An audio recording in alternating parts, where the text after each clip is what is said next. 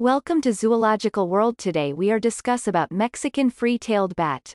Mexican free-tailed bats can fly 47 miles per hour. One colony can contain millions of Mexican free-tailed bats. They are carnivores eating dozens of insects each evening. These bats are the most common type found in Texas. Female bats give birth to one baby, also called a pup. They can live up to 18 years. Incredible Mexican free-tailed bat facts. This bat has a tail that measures half the length of its body. Moths are the main prey of these bats. A mother bat finds her baby in a crowded roost by its sounds and scent. Their pattern of migration is to move south before the winter season arrives. They can instantly change direction while in flight. Mexican free-tailed bat scientific name. Tadarita brasiliensis is the scientific name of the Mexican free-tailed bat. Tadarita comes from the Greek word lactarita, which means bat.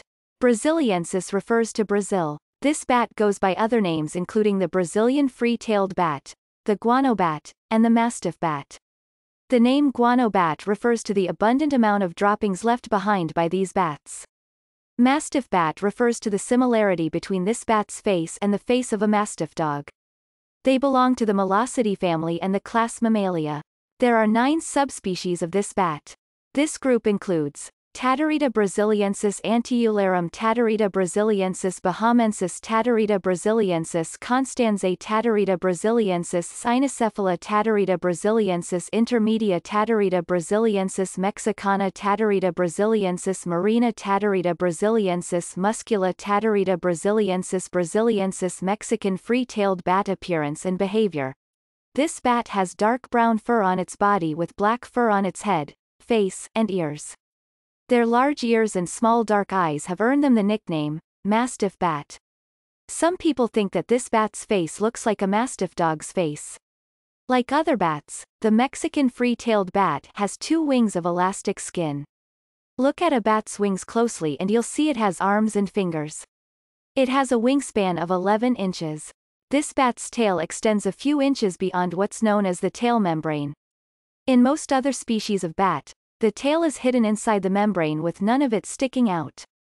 The most important defensive feature of this bat is its speed. It can fly at speeds of 47 miles per hour or more, giving it a good chance of getting away from a predator. In fact, these bats are sometimes referred to as the jets of the bat world because of their speed. Learn about the world's fastest animals here. Also, their dark fur can help them to hide among the trees in their habitat. Bats have been known to fly together in large groups. This is another way they protect themselves from predators. If a hawk or an owl is in the area, the predator can only grab one bat from the group. This gives the rest of the group the chance to fly away.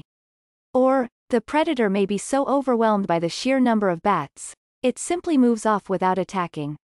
Bats in a colony communicate with one another via chirps, clicks, songs, and even screeches. They most likely have a warning sound if there's a predator in the vicinity. With all of those chirping sounds, can you imagine how noisy it is in a bat colony? Because of their small size, these bats are shy and prefer to stay out of sight of both people and other animals. Mexican free-tailed bat habitat. These bats live in North and South America. Specifically, they live in the southern part of the United States. They have a very large population in Texas. Also, they live in Mexico, Central America, Brazil, Chile, and Argentina. They live in temperate to semi-arid climates. Not only do these bats live in caves, they also make their homes under bridges, in tunnels, and even in the attics of homes.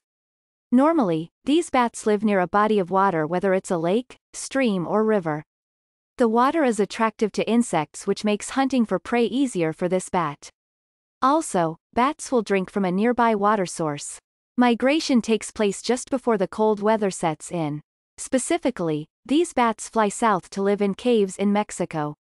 Their migration pattern has these bats heading back north in the early months of the year. People in Texas have spotted Mexican free-tailed bats flying around in February. They are returning to find shelter, mate, and have their pups.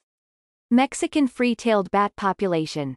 There are between 120 and 150 million Mexican free-tailed bats in existence. They are especially plentiful in Texas. In San Antonio, Texas, there's a place called Bracken Cave. Colonies of 20 million bats live in these caves. Groups of bats fly out of the caves forming thick black columns in the air. The groups are so large they may even appear on the radar of a nearby airport. The conservation status of this bat is least concern. Its population is stable.